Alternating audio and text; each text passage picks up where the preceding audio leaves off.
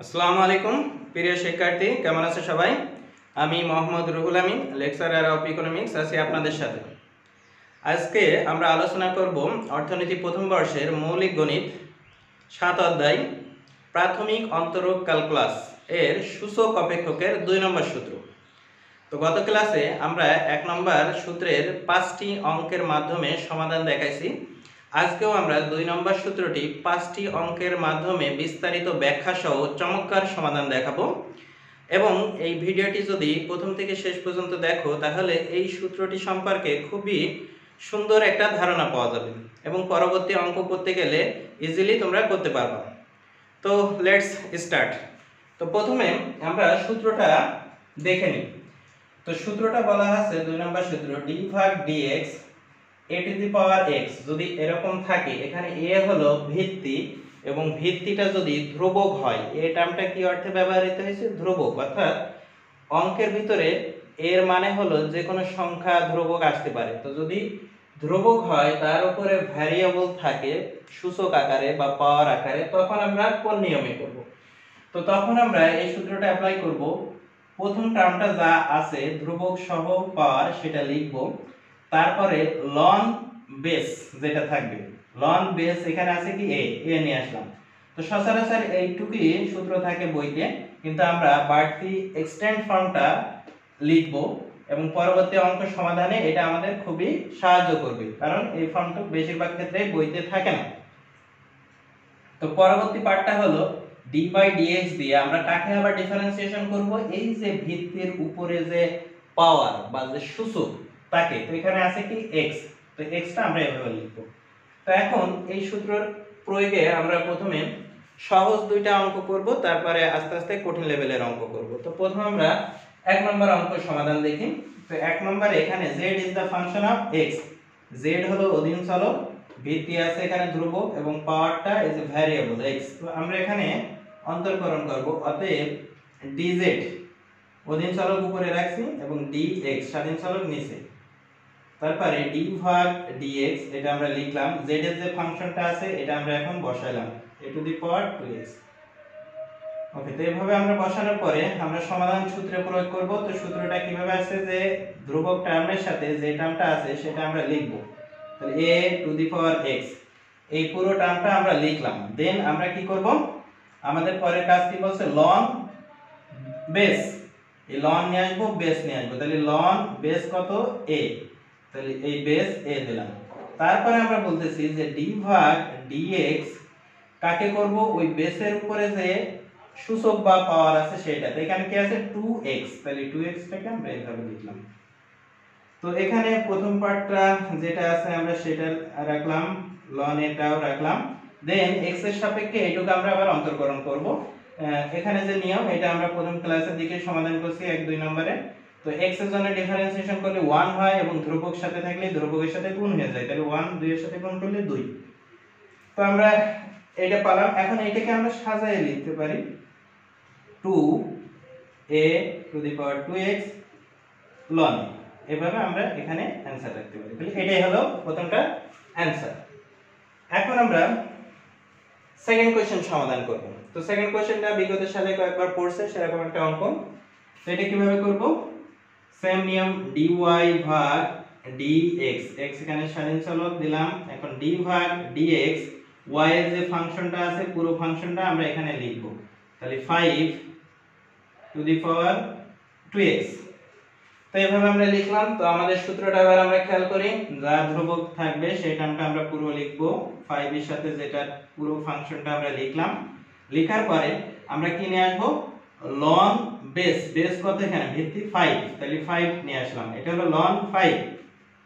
তারপর আমরা d/dx দিয়ে কি করব? এই যে ভিত্তির যে পাওয়ার বা সূচক আছে তাকে আবার ডিফারেন্সিয়েশন আকারে লিখব। তো এখানে আমরা প্রথম টার্ম যা আছে সেটা রাখলাম, ln 5 কথাটা রাখলাম এবং x এর সাপেক্ষে ডিফারেন্সিয়েশন করলে কি হয়? এখানে যেটা করেছি সেটাই সেম জিনিস, x এর জন্য করলে 1 আর ধ্রুবকের সাথে গুণ করলে 2, অর্থাৎ ইনটু 2।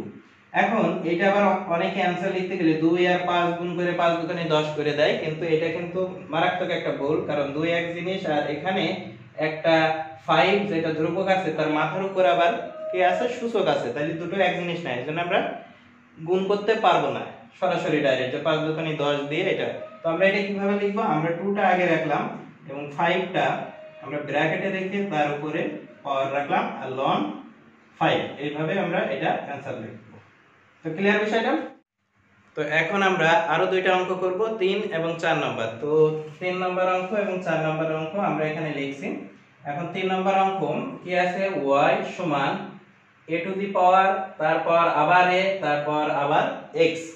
তো এরকম যখন টার্ম থাকে তখন আমরা কিভাবে করব, তো আমরা প্রথম কথা যখন এই বেসটা ধ্রুবক থাকবে তখন আমাদের চিন্তা করতে হবে এটা কোন সূত্র পড়ছে, এটা সূচক অপেক্ষকের নিয়ম এবং কোনটা 2 নম্বর সূত্র।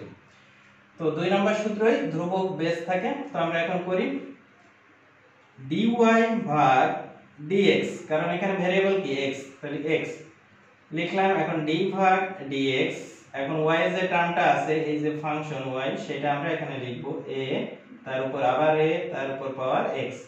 তো এভাবে আমরা লিখলাম। এখন আমাদের অঙ্কে কি বলা হচ্ছে, সূত্রে বলছে যে যা আছে সেই টার্মটা থাকবে, তাহলে প্রথম যে টার্মটা আমার থাকবে দেয়া ফাংশন সেটা একবার আমরা পুরোটাই লিখব, ধ্রুবক যেটা থাকবে লিখলাম।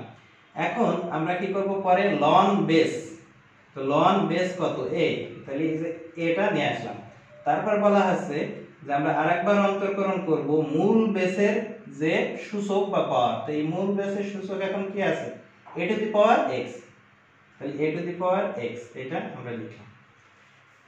তো এখন আমরা কি করব, পরবর্তীতে a to the power a x এই টার্মটা রাখলাম, ln a আছে সব গুণাকারে আছে এখানে, এটা রাখলাম। এখন এই যে এই টার্মটা আবার কি পড়ছে, আবার সূত্র পড়ে গেছে, তাহলে আমাদের আবার কি করতে হবে, আবার সূত্রে প্রয়োগ করতে হবে। তাহলে x এর সাপেক্ষে যখন আমরা করব তখন এটা আবার কিভাবে অঙ্ক আমরা সূত্র অ্যাপ্লাই করব, যা আছে সেম জিনিসটা আমরা লিখলাম, a to the power x লিখলাম। তারপর আমরা বলছি ln আবার বেস কত a, বেস a দিলাম। তারপর বলছি আবার পাওয়ারটাকে আমরা ডিফারেন্সিয়েশন করব। তো এই x টার্মের ডিফারেন্সিয়েশন অনেক সময় না করলে হয়, কারণ শুধু 1 হয়। তো আমরা লিখলাম যথারীতি ভালোভাবে বোঝার জন্য। ওকে, তো এখন আমাদের থাকলো প্রথম টার্ম যেটা আছে সেটা আমরা লিখলাম ইনটু, এখানে আমাদের কি আছে ln a into a to the power x, এখানে আরেকটা ln a আছে গুণাকারে, আর এখানে করলে কি হয় ইনটু 1। তো 1 দিয়া না দিয়া সেম জিনিস। তো এখন আমরা অ্যানসার লেখার সময় কি করব, ln টার্মটা একটু রাইট দিকে শেষের দিকে রাখবো। তো আমরা এই দুইটা পার্ট আগে লিখি, a তার উপরে x এটা into a to the power x। এখন এই দুইটার ভিত্তি এক হলেও এটার কিন্তু পাওয়ার এক না, সো এটা আমরা এক জায়গায় নিতে পারছি না, জাস্ট গুণাকারেই থাকবে। এবার এই যে ln a আরেকটা ln a, এই দুইটা কি আছে গুণাকারে আছে, তাহলে আমরা এটা কি করতে পারি ln a হোল স্কয়ার, অর্থাৎ দুইটা গুণ করলে কি হয়ে যায় স্কয়ার হয়ে যায়। তো এটাই আমরা এখন এইভাবে অ্যানসার লিখে দিতে পারি। তো এখানেই হলো অ্যানসার। ক্লিয়ার বিষয়টা? এখন আমরা 4 নাম্বার অঙ্ক করব।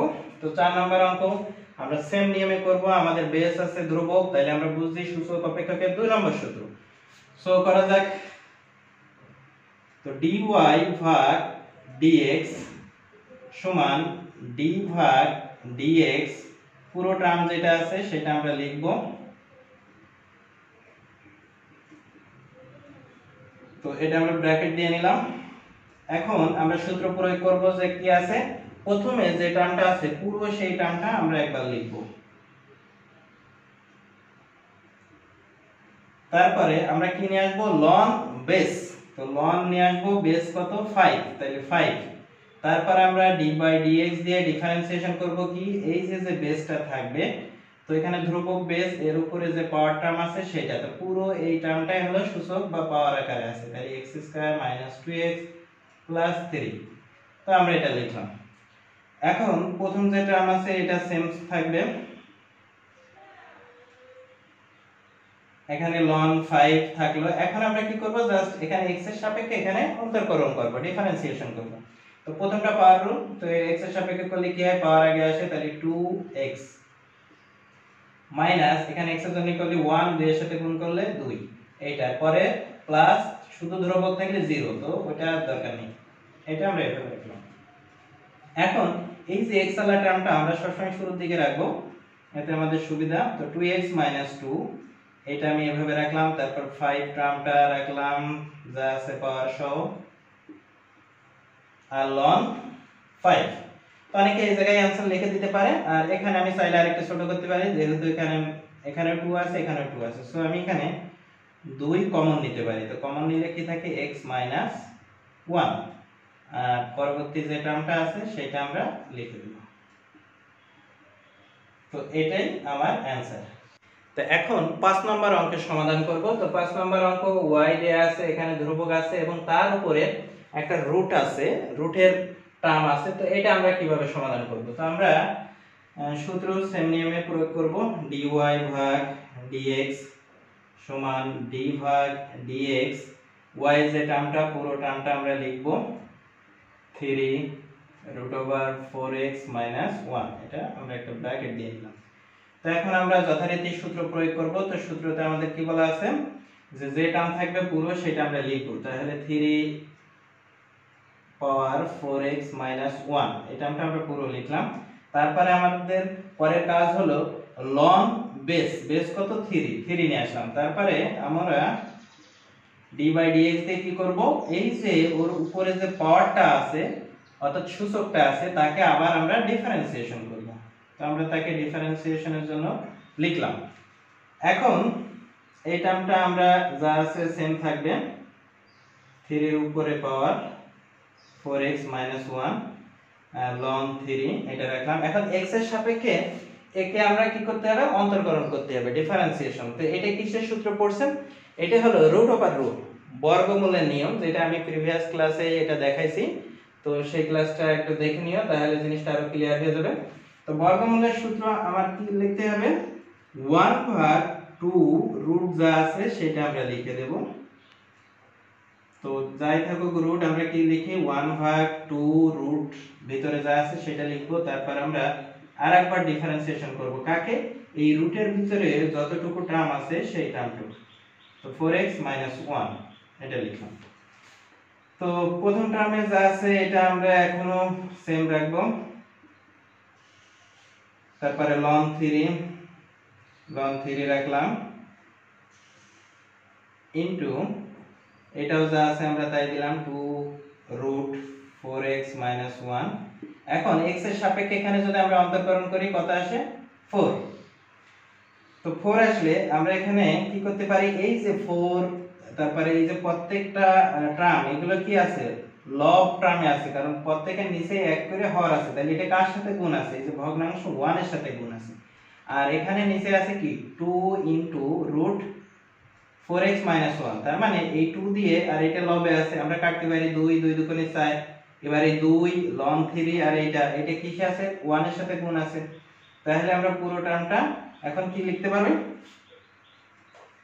3√4x - 1 ln 3 ভাগ এটি কি আছে √4x - 1, আর এই 2 আছে এর সাথে। তো এইভাবে आंसर লিখতে পারি। আবার আমি চাইলে কি করতে পারি, আরেকটু সাজায় লিখতে পারি, 2টা শুরুর দিকে নিয়ে যাই, 2 শুরুর দিকে নিয়ে গেলাম।